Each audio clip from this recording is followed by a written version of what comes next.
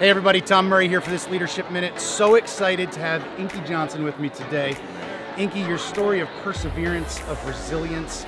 You know, you're about to speak to a few thousand educators this morning.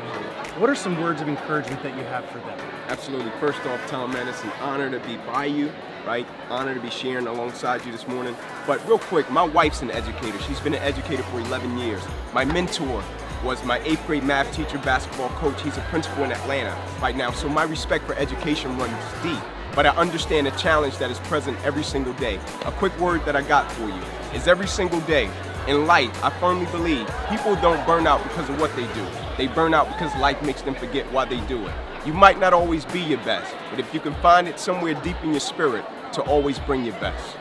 The work is hard, but our kids are worth it. Absolutely. Thank you for what you do every single day.